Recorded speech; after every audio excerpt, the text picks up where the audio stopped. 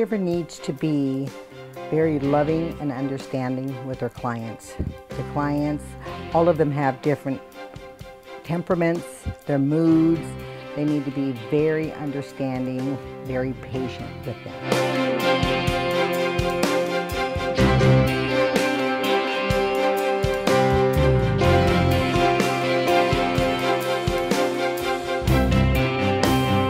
Remember what I said about the junior high school dance? None of this, okay? You got to get like this and give her a hug. There you go. Like this. That's it. It's kind of funny, but it works. Okay, 1, 2, 3. Oh, better. And sit down with her. Much better. Okay. The reason why I became a caregiver is because there's some of them that don't have family, and by you going there and helping them out, it makes them feel like they have family, they have like somebody to be with. I love working at Select Home Care because it's like a big family. We all get along. If there's an issue, I bring it up to one of the managers and she helps me or he helps me resolve the problem.